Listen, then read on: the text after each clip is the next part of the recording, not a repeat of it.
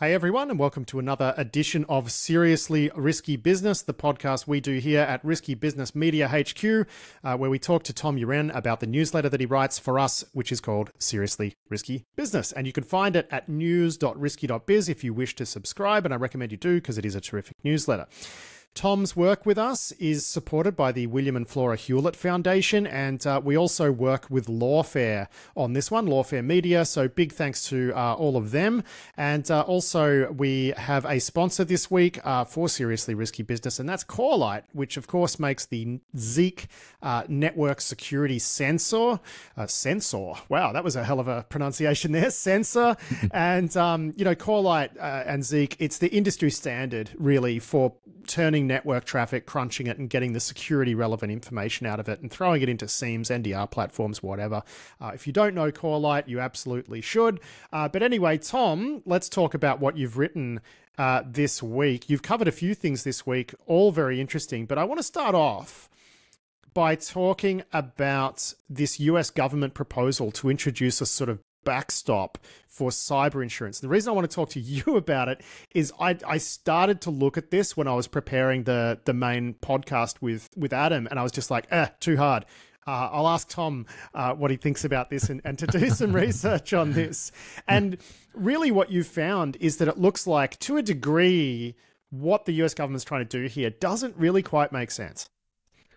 That's my take on it. So stepping back, the big picture is people have thought that insurance is a way to improve cybersecurity because you give companies a monetary incentive to improve. So that, the idea is that if they're ticking off certain security boxes, their premiums will be less. So there's economic incentive. Yeah, I interviewed a CISO from an insurance, like one of the big global insurance companies once, and they were like, so we might say to them, well, you need MFA here, or your premium is just going to be like insane. And it works, right? So, I mean, so far so normal. Yep. And every now and then there becomes a problem in an insurance market where people can't get insurance and the government needs to step in.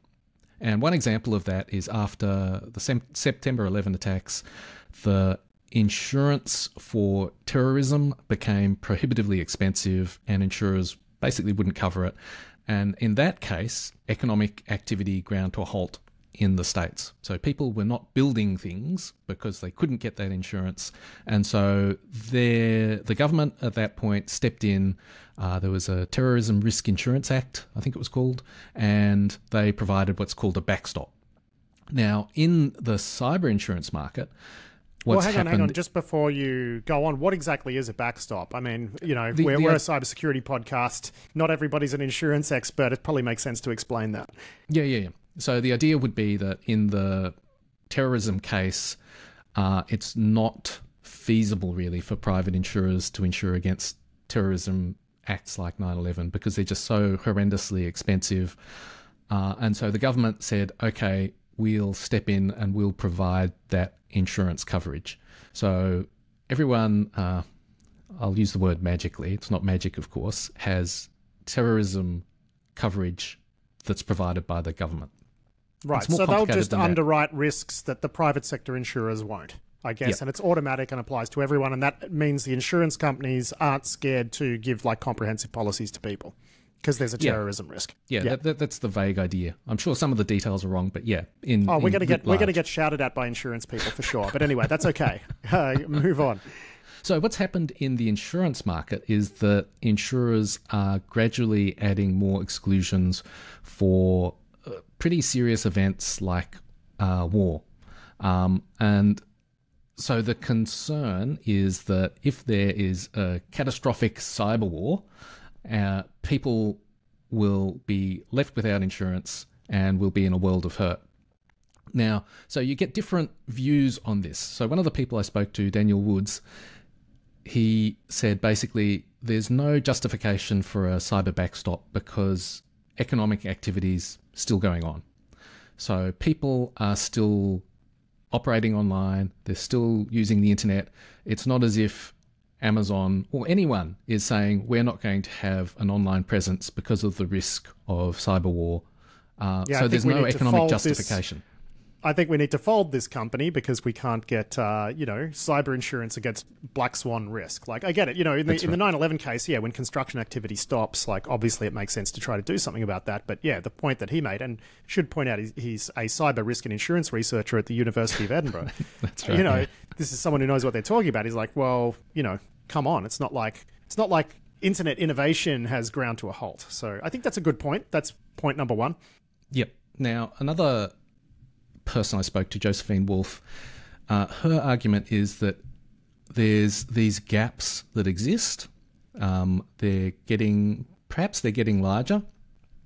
And so the way to tackle that is perhaps you use the backstop as a way to improve security. And you say, okay, insurers, if you want a backstop, okay, but in return, you've got to impose these security measures. Your policyholders must do these things. Now, the problem with that is it's quite tricky, because what are those things you would do that you would get people to do that actually make a significant difference? And so my thinking on this is that if there's no economic driver, the main reason you would do this is as a lever to improve security just generally across the economy, across companies that are buying insurance. And this is funny. So I should also point out too, Josephine Wolf, the person you're speaking about, she actually wrote a book on cyber security insurance, right? Which is amazing. I did not know that people regularly wrote books about this just as a single topic. And both Wolf and Woods, they've actually collaborated on a number of papers, so they know each other. So they're like this nexus of insurance who happen to have slightly differing views on this issue. So I found the whole thing very fascinating. But I mean, what I was just going to get at there, though, is that, you know, if the goal here is to actually introduce a backstop that you can use to get insurers to change their policies such that companies and I'm guessing government departments and all sorts of things start to improve their security, this is almost like a sneaky way of introducing, I mean, something that kind of functions like a regulation that isn't a regulation, which I think, so if this is the goal, this is a really clever manipulation by whoever in the US government is cooking it up, when what we're saying is there's not really a practical requirement or need for it, but it is a way for the government to kind of move the needle on, you know, forcing people to adopt better security controls. So that's the part that I find interesting about this, which is maybe that's what they're trying to do. If that's what they're trying to do, I think that is potentially a great idea. So that's 100% the most convinced. Tom Uren. That's the most Tom Uren statement of Tom Uren statements, which is, if that's what they're trying to do, I think it's possibly maybe a good idea. Yes, that's right. And the reason it's caveated is, like, I guess the first question is, what would you get them to do? And so, interestingly, Daniel Woods has actually done research on what security measures actually make sense, and it's not. And like vastly paraphrasing, there is no single checkbox or series of checkboxes. It's a lot of it is about how you implement things. And so a company can have MFA and another company can have MFA, and it really comes down to the difference between the two can have different, end state security postures based on how well they implement it and all the sort of stuff around it. It's not just the checkbox. And this is why I've always rolled my eyes at companies like Security Scorecard, because the idea that you can just get, some sort of uniform risk measurement without having, so much context on individual environments. It's always been, in my mind, a fundamental problem with the way a lot of this insurance stuff operates. That said, I think things like, universal MFA, there are certain things that certainly help, and certain things that are indicative of a better security posture. The type of company that has MFA applied to all of its users is also the type of company that's capable of doing that. And, that tends to suggest certain things. But I take what you're saying, and I agree with you, which is that there's not really a way to accurately and uniformly and easily measure risk across different companies when risk is so context dependent. Yeah, and so when it comes to trying to raise the bar, I think to me it is a genuine question. Is this the best way to raise the bar? And if it is, I think, go for it. Now, Josephine Wolf described doing this as tricky because there's so many different issues that you're trying to, I guess, weigh up against each other and trade off. And so the question this left me with is this the best bang for buck way to improve security? Or is there a more direct way to improve security? Now, if you're talking about some of the bigger risks in this category, it's critical infrastructure. Is there a more direct way to try and encourage them to improve security? And I guess perhaps in the context of the US, there isn't, in that there's been this back and forth about whether, for example, the EPA can impose cybersecurity regulations on water and wastewater facilities. Well, I think we've already learned the lesson that they can't enforce that, but they can issue guidelines and whatnot. But also, you and I have spoken previously about how an advantage to the government in the Chinese system is they can just tell people what to do. But I think anyone who's taken a poke around the Chinese internet would tell you that it's not, that hasn't necessarily lifted the bar all that much over there just yet. And maybe in time it will, but, that's sort of a fundamental question about even if you had unlimited regulatory power, is that something that would even help when you've got a limited workforce and expensive controls and whatever? And then we get into a whole philosophical discussion. Yeah. So, I guess I came down on the sense that this felt like a tricky issue where it would be hard to get traction and therefore the government should do something else, basically. And if you had unlimited government capacity to do all sorts of things, yeah, sure, go for it. This seems like an additional tool that would be helpful. But I doubt that it's the number one tool. Like if you've got the list of the most bang for the buck measures you could take, is this number one? I don't think so. I think it's further down the list because it's tricky. And I think we're still in an era where there's easier things to do. Yeah. I mean, they are doing some of those things, right? But I certainly take your point. Now, look, let's move on to another thing that you covered. We touched on this in the weekly show yesterday, which is this Iran hack and leak targeting the Trump campaign. Of course, they stole a bunch of documents and have been leaking them to the media. What's interesting about this is the media in the United States hasn't taken the bait. And I really, really enjoyed reading what you've written about this because it's a point that I intended to touch on yesterday and didn't. One of the big differences between now and 2016 is that in 2016, a leak of stolen material had such novelty that people were writing these pointless stories about internal DNC politics that really, weren't even that much in the public interest. It's just that it was an insight that came through stolen documents and everyone was writing about it and it sort of gummed up the press cycle. Whereas now, publications have kind of come out and said, yeah, here's what was leaked to us, these documents. We're not really going to report on them, case closed, and the news cycle moves onwards. And the point you made, which is, again, is one that I intended to make yesterday, is that if we've raised the threshold at which publications will deem something newsworthy when it's in a stolen archive, that's a win. So of course, if they receive leaked material that's full of evidence of felonies or whatever, or some really explosive stuff, they're probably still going to report on it. But what they're not going to do is let this turn into a massive distraction during an election campaign. And that is something to feel good about. Yeah, I think that's definitely a win. There's also, you look around and, for example, Christopher Bing, so he's a cybersecurity reporter, and he's, just on Twitter, he said, here are the things that you could do to kind of verify these documents. And he's got a little list of things. And so I think the reporters, not every reporter, but there are reporters who are much more savvy about how you would actually go about checking the veracity and things you could do to verify things technically. So that's also a win. I agree with you totally, though, that if it was full of felonies, it would absolutely get reported.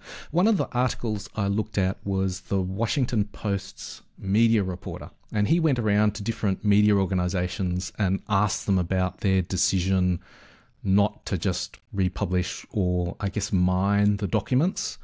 And it was clear from all the quotes he got that every single one of them had thought, what's the balance here? Is this document newsworthy or is it the hack that's newsworthy? And most of them were like, yeah, we looked at the documents, we thought about it, we made a deliberate decision. That they were hacked changes our thresholds. And so I thought that was a really, and even just the presence of that piece, here's the media introspectively examining itself about this hack. I thought it was an interesting reflection on how things have changed. Well, we in the media love to give people insight into what we're thinking because often we believe that's the most important thing.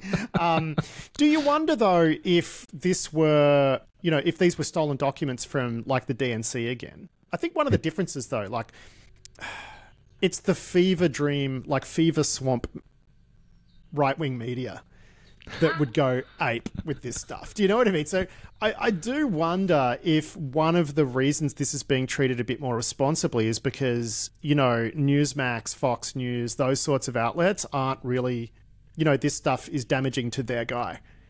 Would be damaging to their guy if they were to focus on it. Whereas, in this case, it's like outlets, like you said, like Washington Post, New York Times, CNN, whatever, they're the ones looking at it and saying, no, we should be responsible here. I just wonder how much of the win here is just because of which side of politics it happened to affect. You know what I mean? I think which one of the things that makes me feel a bit icky, but yeah. Yeah, one of the things I found quite hypocritical was the Trump campaign's statements about the material. This is outrageous. This is how dare someone do a hack and leak, right? And they're out here trying to destroy democracy. Yeah. And that's contrasted with what Trump did in 2016, which he basically said, Russians, if you're out there, go and hack away at Hillary's email. I mean, you can imagine Harris coming out and saying, Iran, if you're listening.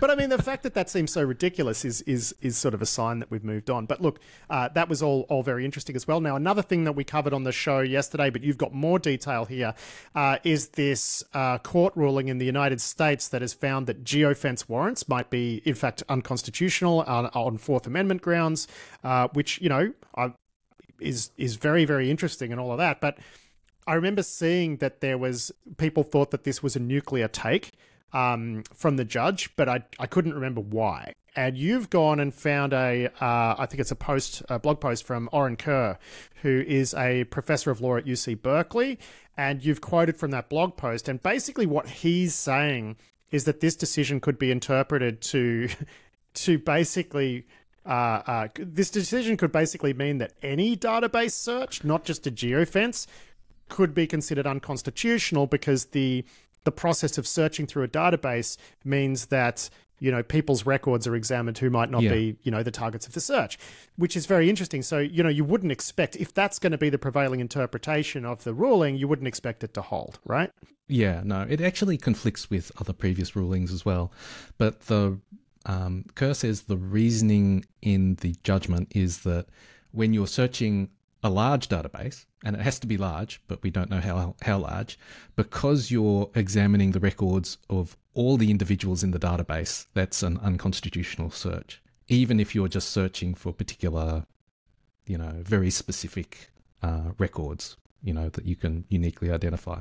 And so that means that it applies not just to geofences, but anything that's a database query. So, cell site location information, keyword searches, like everything is a database nowadays. So that would be, I think, very, very problematic if that was found to be right.